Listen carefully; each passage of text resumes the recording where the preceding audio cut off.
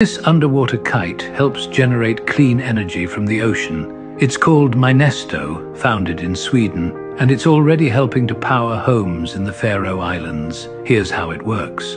The kite flies in a figure-8 pattern under the sea using tidal streams and ocean currents.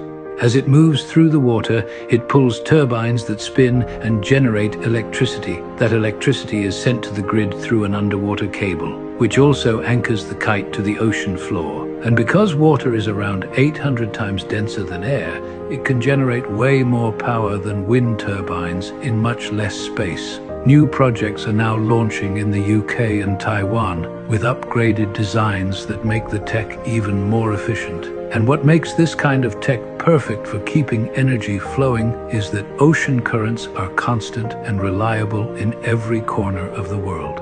Follow Biz Thoughts for more content like this.